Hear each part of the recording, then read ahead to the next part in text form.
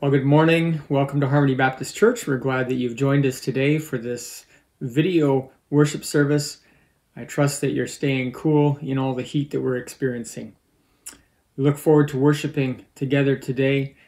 I invite you just wherever you are to enter into the singing, either in spirit or with your mouth, and enjoy the time of worship that we have prepared for you.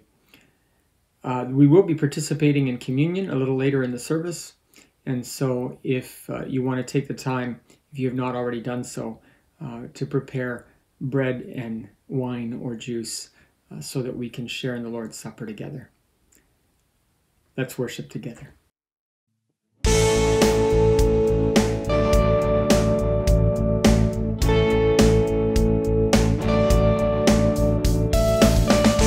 You paint the night, you count the stars and you call them by name. The skies proclaim, God, you reign. Your glory shines. You teach the sun when to bring a new day. Creation sings, God, you reign. God, you reign. God, you reign. Forever and ever. God, you reign. You part the seas. You move the mountains with the words that you say. My song remains, God, you reign. You hold my life. You know my heart and you call me by name. I live to say, God, you reign. God, you reign. God, you reign. Forever and ever. God, you reign. God, you reign. God, you reign. Forever and ever. God, you reign.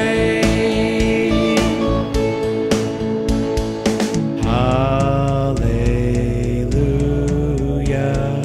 Hallelujah. Hallelujah. Hallelujah.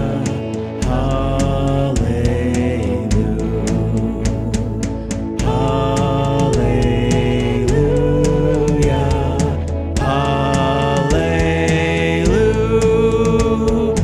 Hallelujah. Hallelujah. God, you reign. God, you reign. Forever and ever. God, you reign. God, you reign. God, you reign. Forever and ever. God, you reign.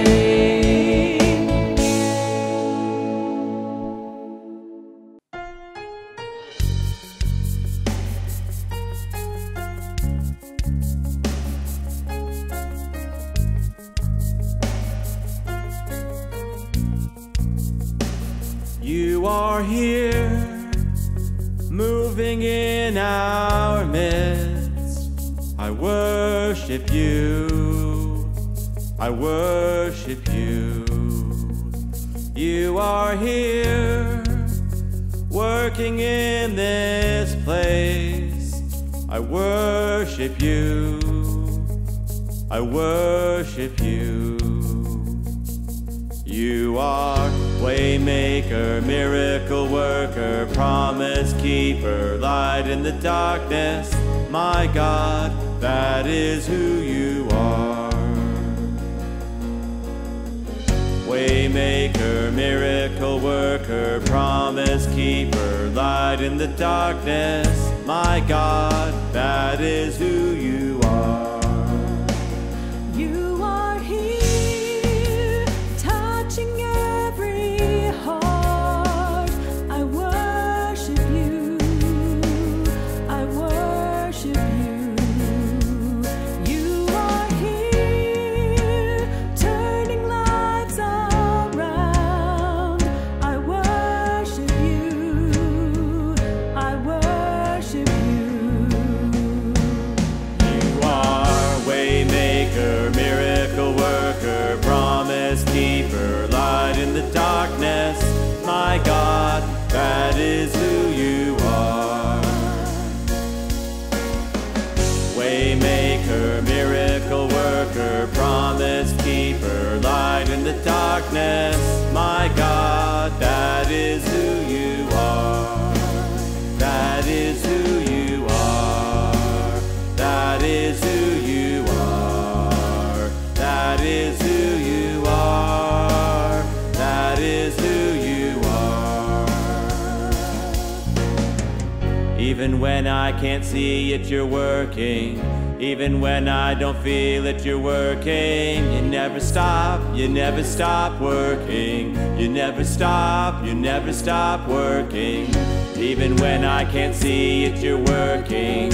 Even when I don't feel it, you're working. You never stop working. You never stop working.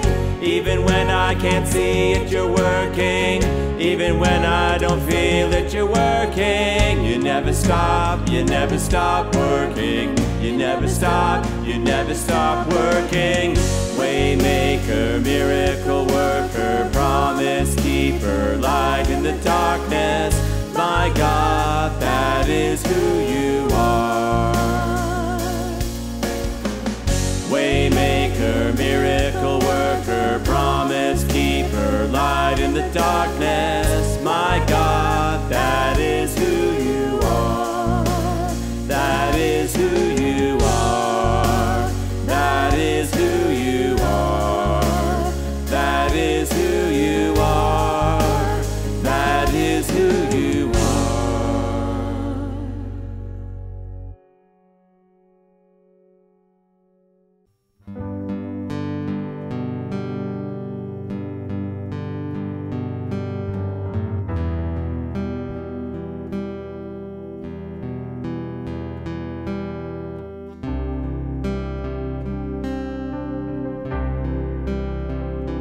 The splendor of the King, clothed in majesty, let all the earth rejoice, all the earth rejoice. He wraps himself in light, and darkness tries to hide, and trembles at his voice, trembles at his voice. How great is our God? Sing with me, how great is our God? And all will see how great is our God.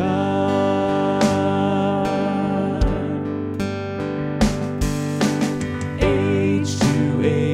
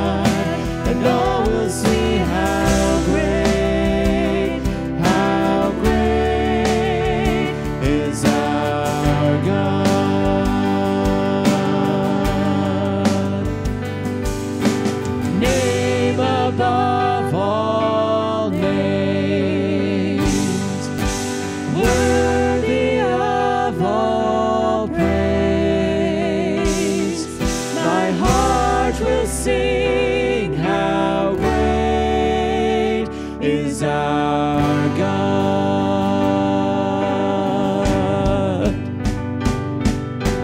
Name above all names, you are worthy of all praise. My heart will sing how great is our God. How great is our God. Sing with me, how great is our God. And all will see how great is our God. How great is our God. Sing with me, how great is our God. And all will see how great is our God.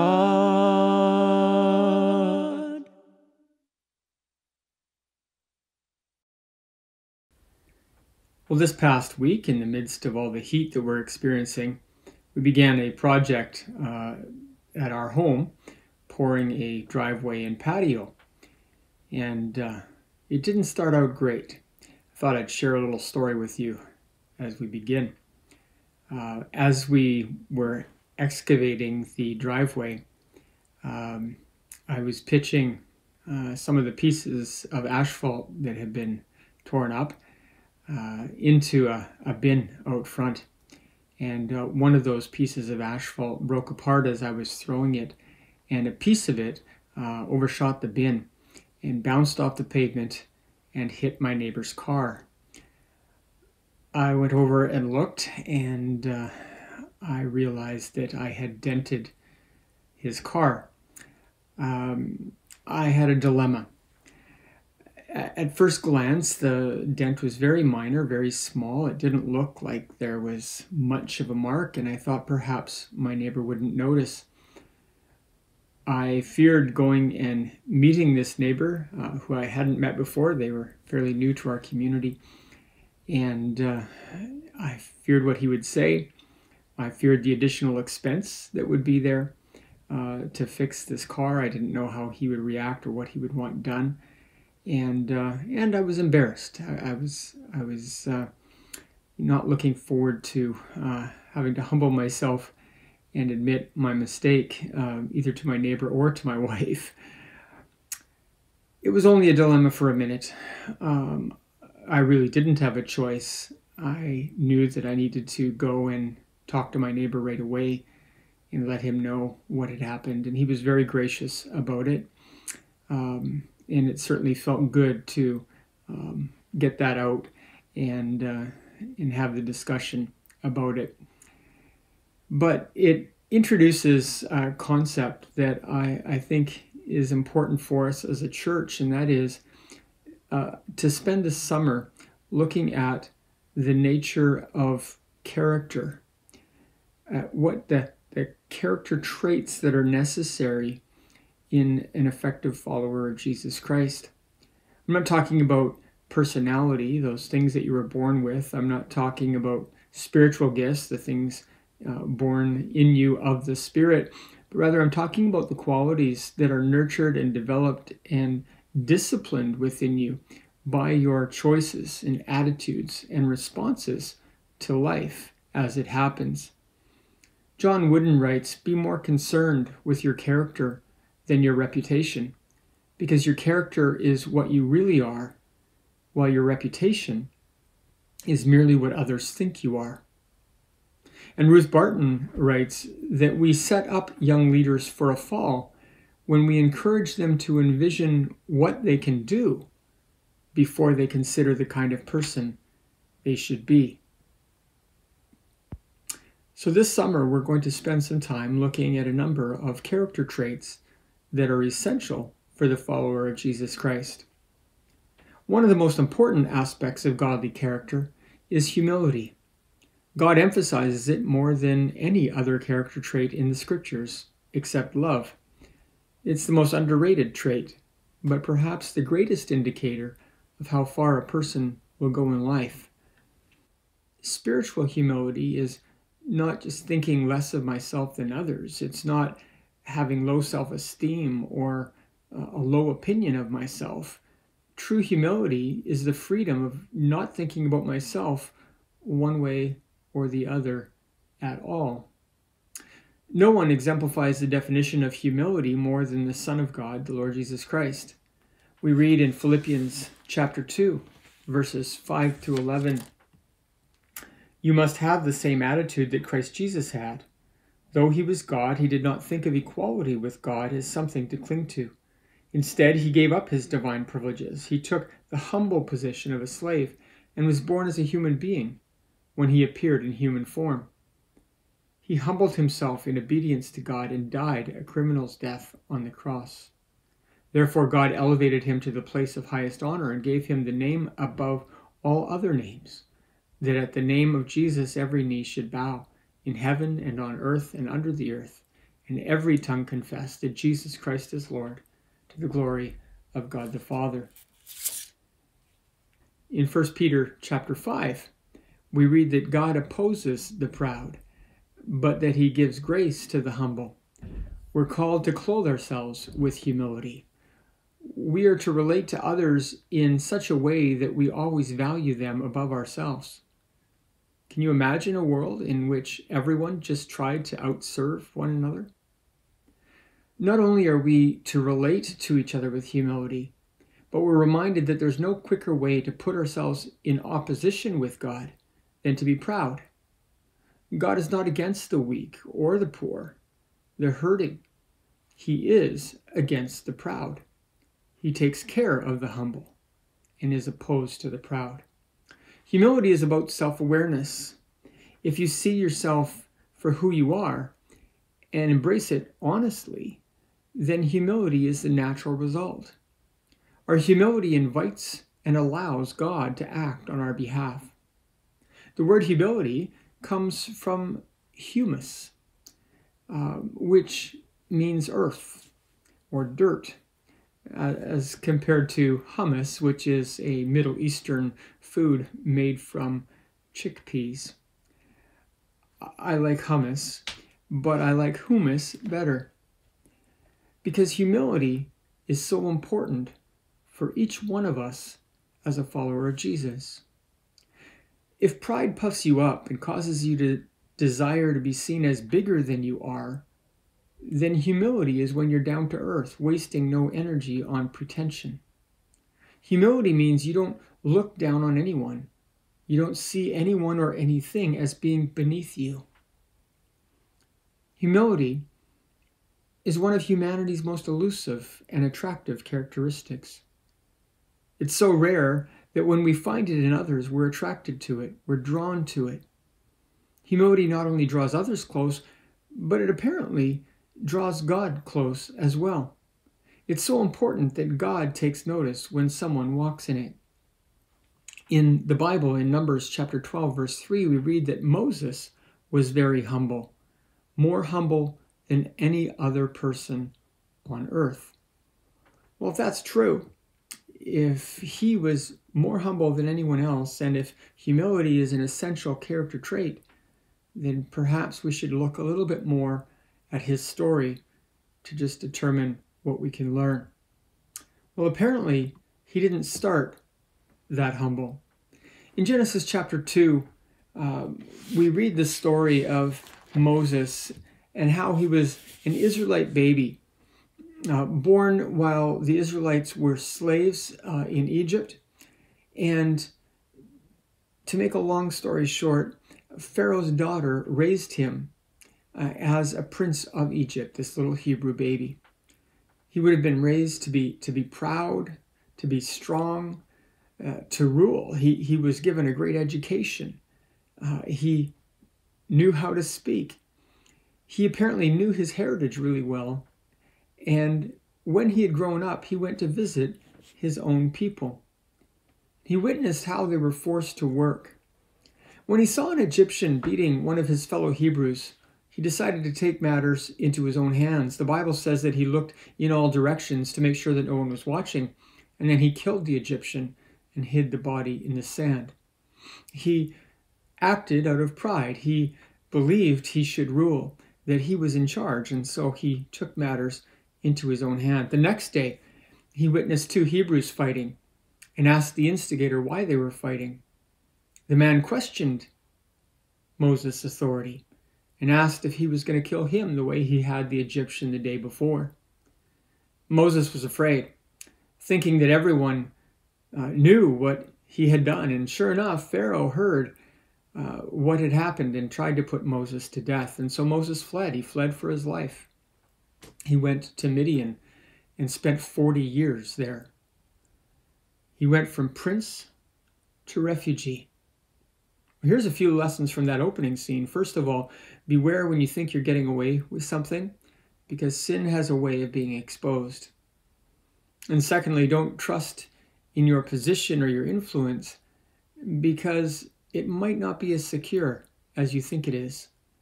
People have a way of turning on you when supporting you no longer benefits them. And thirdly, what you have can be gone in an instant. If you think you are secure and you look down on those in a lower position, realize that you could be lowered from your position very quickly. In Luke chapter 14, verse 11, Jesus sets forth a powerful principle of life. He says, "For whoever exalts himself will be humbled," literally put down, "and he who humbles himself will be exalted," will be lifted up. If I push myself up, God will push me down. And if I humble myself, God will lift me up. So Moses goes to live in the land of Midian. He ends up marrying a woman there while living as a foreigner in the land. He has children. And years pass. But Pharaoh dies. And when Pharaoh dies, his son continues to enslave the people of Israel. They cry out to God for help, and he hears them, and God appears to Moses in the form of a burning bush. Moses is amazed because even though this bush is on fire, even though it's engulfed in flame, it isn't burned up. God calls to Moses from the middle of the bush. Moses, being invited to approach, feels unworthy. God commands Moses to return to Egypt, to lead the Israelites to freedom. And this is where we learn that Moses has been humbled by his 40 years in exile. Moses is a far different man than he was when he fled Egypt. Listen as I read from Exodus chapter 3. But Moses protested to God, "Who am I to appear before Pharaoh? Who am I to lead the people of Israel out of Egypt?" God answered, "I will be with you, and this is your sign that I am the one who has sent you. When you have brought the people out of Egypt, you will worship God at this very mountain." But Moses protested, "If I go to the people of Israel and tell them, 'The God of your ancestors has sent me,' they will ask me, 'What is his name?' Then what shall I tell them?" God replied to Moses, "I am who I am. Say this to the people of Israel, 'I am has sent me to you.'" God also said to Moses, "Say this to the people of Israel, 'Yahweh, the God of your ancestors, the God of Abraham, the God of Isaac, and the God of Jacob, has sent me to you. This is my eternal name, my name to remember for all generations." And then in Exodus chapter 4, beginning at verse 10, but Moses pleaded with the Lord, "Oh Lord, I'm not very good with words. I never have been, and I'm not now. Even though you have spoken to me, I get tongue-tied and my words get tangled." And the Lord asked Moses, "Who makes a person's mouth? Who decides whether people speak or do not speak, hear or do not hear, see or do not see? Is it not I, the Lord? Now go. I will be with you as you speak, and I will instruct you in what you say." But Moses again pleaded, "Lord, please send anyone else." Moses is a far different man from this strong prince of Egypt. He now knows that in and of himself, he does not have the strength to do what God asks. He knows that he is no match for Pharaoh. It seems hard to believe, but God is not as impressed by talent and ability as much as he is by character. God chooses to work through Moses now, in this situation, when he's a nobody, instead of when Moses was in a position of influence and power in Egypt 40 years prior. Perhaps the reason for so much of the conflict that often occurs within churches is that people are moved to positions of prominence and power because of their skill and their success, regardless of their character. God can only use us if we are genuinely humble. Humility is recognizing that in and of ourselves, we can accomplish nothing of value. It's only God working in and through us that allows us to make a difference. You see, Moses in this story isn't saying that he can't say anything, that he can't speak, he can't do anything. What he's saying is that he knows now that in his own strength, in his own ability, he is no match for Pharaoh. But God is saying, because you are humble, I will be with you, and I will make this happen. Humility is a necessary character trait for each one of us. It's the door that opens the way to all the other character traits. Because humility is required if we are to bow ourselves before God, if we are to humble ourselves before God, and to invite God to work in our lives, to invite God to form us and shape us and use us. What's the end of the story? Well, Moses and his brother Aaron return to Egypt. They confront Pharaoh, and eventually the Israelites are allowed to go free, beginning the journey to the promised land. God was with Moses, just as he said he was, and Moses led his people all the way to the promised land. Well, what about you? Do you want God to be with you and to use you? If so, then you need to humble yourself, to submit yourself to God. In order to receive all that God has for us, the grace that he has for each one of us, all that is required is for us to humble ourselves in the sight of the Lord, to bow before him, to submit to his will for our lives, to acknowledge that it's not about what we want, it's about what God wants. If you're still negotiating with God, then I don't think you've come to a place of humility. You haven't realized what it is that God wants to do in your life. Humility begins by emptying yourself of self. It's a coming to God without an agenda and without negotiation. If you're still negotiating with God, then you haven't yet found the path of humility. We read this morning that in humility, Jesus submitted himself to his Father, even when it led to a cross. And if we're to live where God lives, then we must do the same. We must submit to our Lord, humbling ourselves before him. The very act of communion is an acknowledgement that we are not self-sufficient. In humility, we come to Christ to receive his body and his blood made available to us by his grace. Communion reminds us that we are needy. It reminds us of our place as recipients of grace. Will you join me in participating in the Lord's Supper right now. We read in the Bible that on the night that Jesus was betrayed, Jesus took bread and he broke it. And he said, "This is my body given for you. Do this in remembrance of me." Will you eat bread now, reminding yourself that without the sacrifice of Jesus, you are nothing at all. You are totally dependent on him. Let's eat together.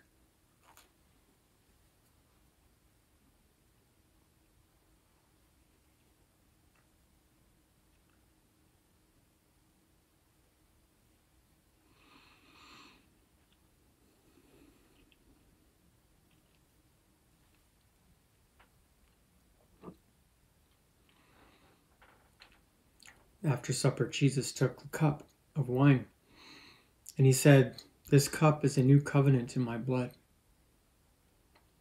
Do this as often as you drink it in remembrance of me." When we drink from this cup, we are reminded that we are dependent on the blood of Jesus for the forgiveness of sins. We are dependent on the blood of Jesus for our status and standing before God. Let's drink together with thanksgiving.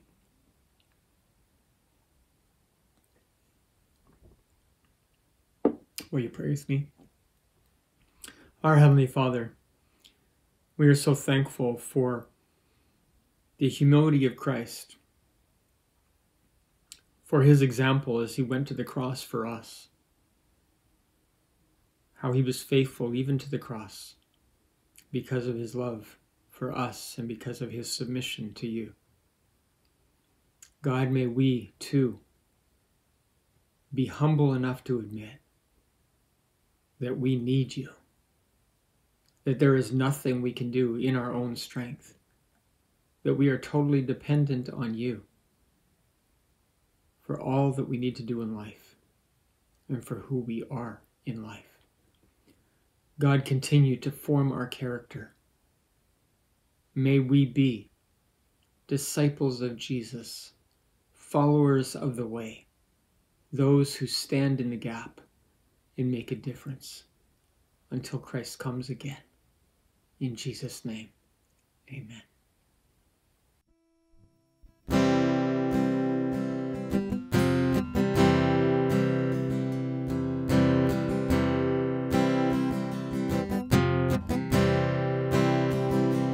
Lord, I come, I confess, bowing here I find my rest. Without you, I fall apart.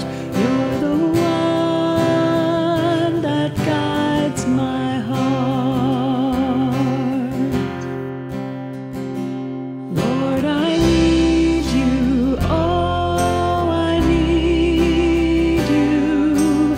Every hour I need you.